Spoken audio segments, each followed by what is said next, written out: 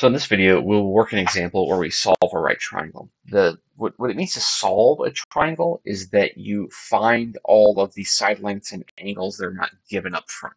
So we're given a right triangle whose two short sides have length 7 and 15, and we're asked to find the other sides and the angles. Okay, so I'm going to go ahead and draw a triangle. I'm not going to worry about the scale being right. I'll just kind of let the auto feature fill it in for me. We'll say this is a right triangle. After I struggle with the interface a little bit. Okay, so there's a right triangle. These short sides are 7 and 15, and the scale's not quite right. This height is not really, doesn't look like double-ish the bottom, but whatever. We won't worry about that. It's good enough for what we're working on. So right away, I can find the hypotenuse with the Pythagorean theorem, but let's go ahead and do that last. Let's focus on the trigonometric part of it, not the algebra part. So I need to find this angle here and this angle here. We're given that this is a right triangle, so we're given one of the angles up front. There's probably a couple ways to start this, but one way is to say, let's call this angle, let's call it alpha. We have to label it something, okay? Now, alpha is related to these other two sides by the tangent function, right? Typically we were defining trig functions based on a unit circle approach, so we were defining them based on ratios of components of a unit circle, the x, y, and r values. So tangent is y over x. In this case, though, we'll say tangent is opposite over adjacent, which is really equivalent. You might remember that format from high school. And if not, we'll do examples and become familiar from these videos.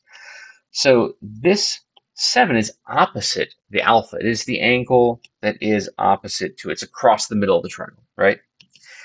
This 15, this is adjacent. It's right next to the alpha, and it's not the hypotenuse. The hypotenuse is also next to the alpha, but it's named hypotenuse. We don't need to name it anything else. So the hypotenuse is the longest side of a right triangle. The adjacent is the side directly next to the alpha, but not the hypotenuse, and the opposite is the other one, basically, the one that is across the middle of the triangle. So tangent of alpha, this is the opposite over the adjacent.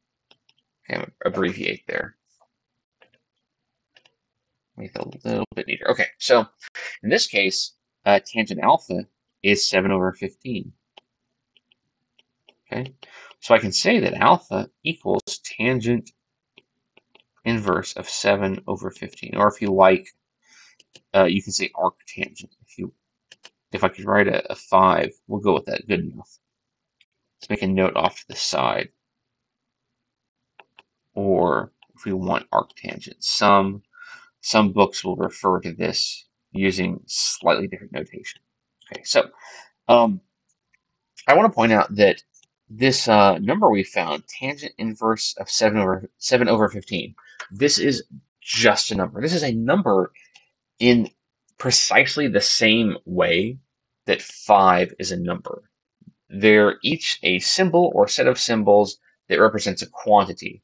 Now 5 is simpler. You can count to it on your hand. Can you count to tangent inverse of 7 over 15 on your hand? Well, no, it's not a counting number. It's more complicated, but it is just a number. So sometimes that's our answer. We don't got to do anything with it. But in this chapter, we're going to be focusing on application problems. And usually with an application problem, we do want a decimal approximation. So let's go ahead and do that for this one. How many degrees is that? In the last video, we talked about radians versus degrees. So I want to make sure that my calculator is in degrees mode, and then I will work out that this is 25.017 degrees, approximately. The calculator actually shows me 25.01689348, so 25.016, but the next digit is at 8, so I round up to 7. Also, you should always use this sort of wavy equal sign whenever you're doing a decimal approximation, because it signals to whoever's reading it, hey, I use a calculator. This is not exact. This is an approximation. And you should always do that when you are approximating. Sometimes that's an important distinction, especially chemistry, physics, engineering. You need to say when you're rounding things. So we found alpha. Good job. So now we need to find this other angle. And I'm going to go ahead and call it beta. Theta would work, but whatever. Let's use alpha and beta for the most part throughout this section.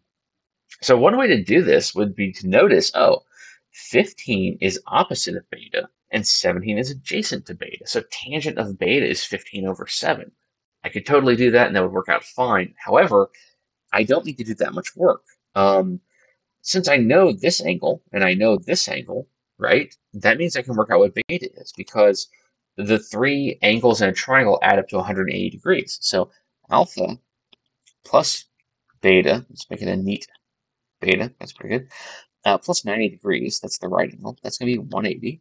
So if I subtract 90 on both sides, I'll have alpha plus beta equals 90 degrees, and then I can subtract alpha on both sides. So beta, oops, let's make that neat, beta, fine, equals 90 degrees minus alpha. Now that's approximately 90 degrees minus 25.017 degrees, and that's equal to, I'll get my calculator back out, and I will do, subtract that from 90, I get 64.983.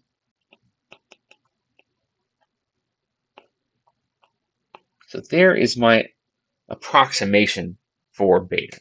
And you might ask, well, hold on, what was the exact value of beta? Like if I wanted to say without rounding, what was it? Well, that would be 90 degrees minus tangent inverse of 7 over 15. It's kind of messy, but that's what it is. That is the exact value.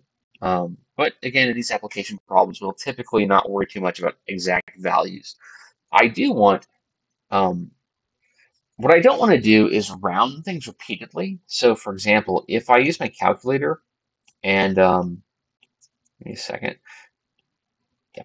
If I rounded this in the calculator and got a decimal approximation for 7 over 15, and then I use the calculator to apply this as a second step, then I'm plugging a rounded number into a function, and that can enhance the error involved in rounding. It can make your number off by more. So generally, it's preferred to don't use the calculator until the last step when you're calculating a number. And especially, what might even be a good idea is when I go to find alpha, beta rather, when I go to find beta, don't use the 25.017. Instead, type this entire thing into the calculator, let the calculator handle all the decimals for you. So it'll keep 10 or 15 decimal places and give you as much precision as it's capable of doing. That might be better. If you are in physics or chemistry or engineering, you will take a course that involves error analysis at some point, and you'll learn all about how error propagation works. Cal 1 generally, there's a section that involves this kind of thing where you might examine some basic concepts on error propagation. So you have that to look forward to next semester. Anyway, so we found alpha, we found beta. Okay, cool. Now we need the hypotenuse, which again is not that hard. It's just Pythagorean theorem. So I'm going to call this C, a squared, b squared, c squared. So 7 squared plus 15 squared equals c squared. So what is that, 49? Oops. 49 plus 225 equals c squared. So what is that, 274 equals c squared. So the square root of 274 is the value of c. So we found alpha, we found beta, we found c. So we've solved the triangle. We found all the features that we were not given.